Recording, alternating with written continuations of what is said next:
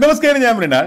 നമുക്കിങ്ങനെ മീറ്റൊക്കെ കമ്പിയിൽ കുത്തിയിട്ട് പല കളറായിരുന്ന് ഇങ്ങനെ ഗ്രില്ല് ചെയ്യപ്പെടുന്നത് കാണാൻ ഭയങ്കര ഇഷ്ടമാണെങ്കിലും കൊച്ചി പോലൊരു സ്ഥലത്ത് ഒരു റെസ്റ്റോറൻറ്റ് സ്പേസ് കിട്ടിയാൽ സ്വന്തം പൈസ നമ്മൾ ഇൻവെസ്റ്റ് ചെയ്യുകയാണെങ്കിൽ എത്ര പേർക്ക് ധൈര്യം ഉണ്ടാവും കബാബ്സും ടിക്കിയും മാത്രമായിട്ടൊരു ഷോപ്പ് തുടങ്ങാൻ?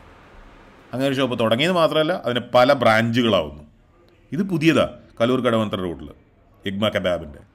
ലക്നൌവിൽ, ചെന്നൈയിൽ, ഡൽഹിയിൽ, ബാംഗ്ലൂർ പല സ്ഥലത്ത് ഞാൻ കബാബ് ഷോപ്സ് കണ്ടിട്ടുണ്ട്. കബാബ്സ് വെച്ച് സെലിബ്രേറ്റ് ചെയ്യുന്ന ഷോപ്പുകൾ ഞാൻ കണ്ടിട്ടുണ്ട്, പോയിട്ടുണ്ട്, കഴിച്ചിട്ടുണ്ട്. പക്ഷെ നമ്മുടെ കേരളത്തിൽ, കൊച്ചിയിൽ ഇതുപോലുള്ള ജീര ടിക്കയൊക്കെ വെച്ച് പരീക്ഷണം നടത്താൻ പറ്റുമോ? വിജയിക്കുമോ? ബട്ടറിലാണ്, ദഹിയിലാണ് ഈ സാധനം ഉള്ളത്. ഇപ്പോഴും നമ്മുടെ നാട്ടിൽ എത്ര പേർക്ക് ഡൽഹിയിലെ അസ്ലം ചിക്കനൊക്കെ പോലെ ഇങ്ങനെ ചിക്കൻ്റെ ടിക്കയോ കബാബോ എടുത്തിട്ട് ബട്ടറിലിടുന്നത് പരിചിതമായിരിക്കും. She കബാബ്സൊക്കെ 2 just piece she kebab നമ്മുടെ നാട്ടിൽ ഒരു മീലിന് ആൾക്കാർ ഇതൊക്കെ കഴിക്കുമോ?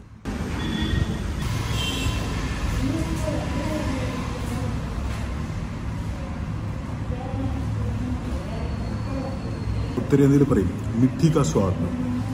എന്നെ പറയലാന്ന് തോന്നുന്നു. അതായത് മണ്ണിൻ്റെ ടേസ്റ്റ് എന്ന് വെച്ചാൽ മണ്ണ് ഇതിനകത്ത് ഉണ്ടെന്നല്ല കേട്ടോ, ഒരു റോ സാധനം.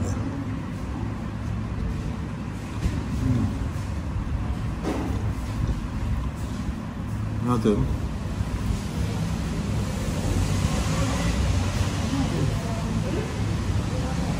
ഊരി പൊളിഞ്ഞു വരുന്നു. അതിനകത്ത് മൈൽഡായിട്ടുള്ള മസാലകൾ മാത്രമേ ഉള്ളൂ. അതുകൊണ്ട് മീറ്റ് അനുഭവിക്കുക എന്നുള്ളതാണല്ലോ മെയിൻ, അല്ലേ? മസാല അനുഭവിക്കാൻ വേണ്ടിയിട്ടാണോ മീറ്റിന് പൈസ കൊടുത്ത് മേടിക്കുന്നത്? അല്ലല്ലോ. ചില കേസിൽ അങ്ങനെ ഉണ്ടാവാറുണ്ട്, ഇല്ലെന്നല്ല. പക്ഷെ നല്ല മീറ്റാണെങ്കിലും മീറ്റ് അനുഭവിക്കുന്നതാണ് രസം.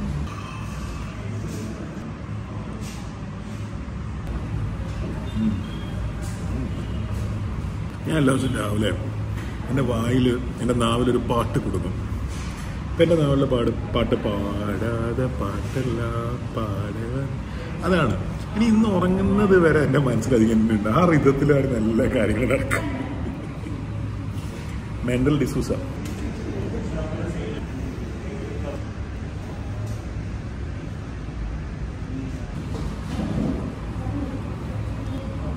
ഇതൊരു സിമ്പിൾ ഗ്രേവിയാണെന്നറിയാം.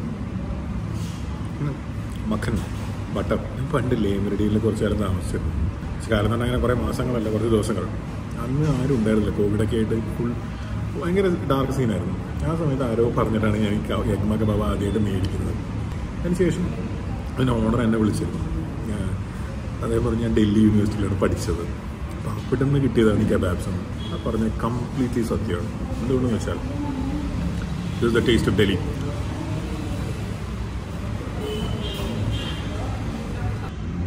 പക്ഷെ ഡൽഹിയുടെ ടേസ്റ്റ് കൊച്ചിയിലിരുന്നിട്ട് ഈ ഒരു മഴയത്ത് ഇരുന്ന് കഴിക്കാൻ പറ്റുന്ന വലിയ കാര്യമില്ല. ഇവ നമുക്ക് ഇതിലേക്ക് മിക്സ് ചെയ്യാം. എന്നിട്ട് ഇവനെ വെച്ച് ചുറ്റിച്ചൊക്കെ എടുക്കാം. കേറു ഗ്രേവി അതിനകത്തോട്ട് കേറു. Why not? അയ്യ കൂടെ മിക്സ് ആയിപ്പോയി.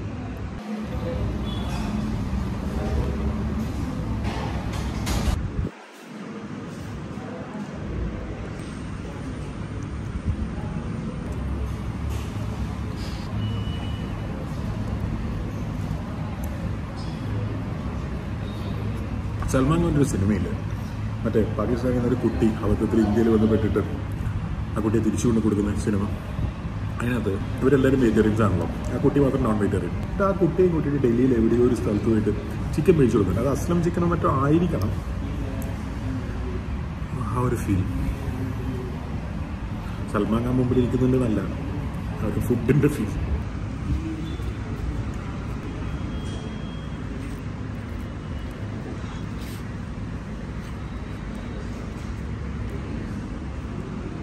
ഇതിലൊരു ഉള്ളി വെക്കാം. നോർത്ത് ഇന്ത്യയിൽ എല്ലാത്തിൻ്റെയും കൂടെ ഉള്ളി പ്രധാനമാണ്.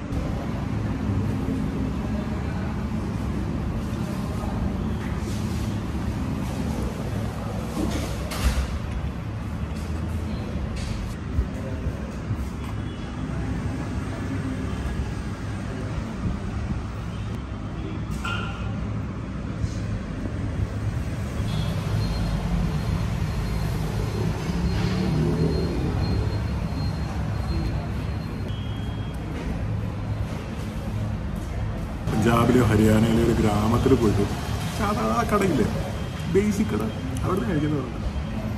ഇത് കഴിഞ്ഞ് എൻ്റെ മനസ്സിലേക്ക് കുറേ സിനിമകൾ വരിക. ദംഗൽ, സുൽത്താൻ, ബജ്രംഗി ഭായ്ജൻ, പിന്നെ നോർത്ത് ഇന്ത്യൻ ഗ്രാമങ്ങൾ കാണിച്ചിട്ടാണല്ലോ ഇതൊക്കെ നടക്കുന്നത്. ബജ്രംഗി ഭായ്ജൻ്റെ പിന്നെ ഡൽഹിയിലേക്ക് മാറും, പിന്നെ പാകിസ്ഥാനിലും. ആ ഒരു മണ്ണ് എൻ്റെ വലിയൊരു ആഗ്രഹമാണ് പാകിസ്ഥാനിൽ പോയി ഭക്ഷണം കഴിക്കണം. എന്ന് നടക്കുമോ ആ വാഗ വഴി ഡ്രൈവ് ചെയ്ത് അങ്ങനെ പാകിസ്ഥാനിൽ പോകാൻ പറ്റിയില്ലെങ്കിൽ? അമൃത്സറിന് എത്ര അടുത്ത ലഹോറിനറിയാം? ജസ്റ്റ് ചെറിയൊരു ഡ്രൈവാണ്, നടക്കുമായിരിക്കും.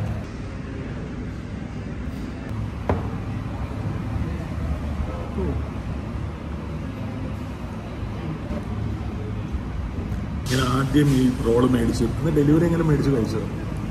അതിനുശേഷം കുറേ കടകളുണ്ട്, കോഴിക്കോട്, മഞ്ചേരി ഒക്കെ. ഇവരുടെ കൊച്ചിയിൽ പുതിയ കടയാണ്.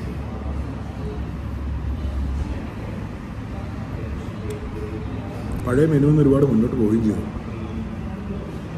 കുറേ സാധനങ്ങൾ അഡീഷണൽ വന്നു.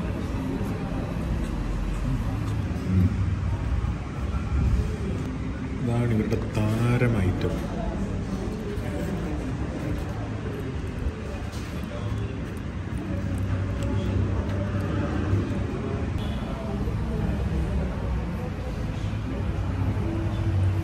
എനിക്ക് തോന്നുന്നത് ആ ചോളപ്പാടങ്ങൾ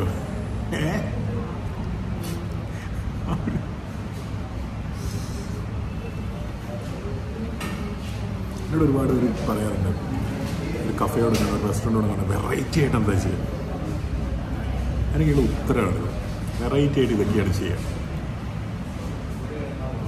റിയൽ സാധനം, നോ കോംപ്രമൈസ്. അതായത് നമ്മളിപ്പം എന്തെങ്കിലും ഒരു നോർത്ത് ഇന്ത്യൻ സാധനം ചെയ്യല്ല ഇവിടെ നടക്കുന്നത്. ഒരു നോർത്ത് ഇന്ത്യക്കാരൻ, പ്രോപ്പർ നോർത്ത് ഇന്ത്യക്കാരൻ, ഡൽഹിക്കാരൻ അങ്ങനെയൊന്നും ആവുന്നില്ല. ഒരു നോർത്ത് ഇന്ത്യൻ ഗ്രാമീണൻ ഇവിടെ വന്നിട്ട് ഭക്ഷണം കഴിച്ചാൽ അതൊക്കെ ഫീൽ ചെയ്യും, എൻ്റെ നാട്ടിലെ ഭക്ഷണം. അങ്ങനെ അച്ചീവ്മെൻ്റ് ആണ് പ്രത്യേകിച്ച് കേരളത്തിൽ. എളുപ്പമല്ല ഇത് ഇവിടെ ഉണ്ടാക്കി ഇങ്ങനെ ചെയ്താൽ മാത്രം പോരല്ലോ, ആളുകൾ അംഗീകരിക്കും വേണ്ട. ചെറിയ ഷോപ്പിൽ നിന്ന് ഡൽഹി യൂണിവേഴ്സിറ്റി പഠിച്ചിറങ്ങിയ ഒരു പയ്യൻ ചെറിയൊരു ഷോപ്പ് കൊച്ചി തുടങ്ങി. അത് 3-4 ആയിട്ട് വളരെയാന്നൊക്കെ പറഞ്ഞു കഴിഞ്ഞാൽ അതൊക്കെയാണ് റിയൽ ഒരു ഇൻസ്പയറിങ് സ്റ്റോറി.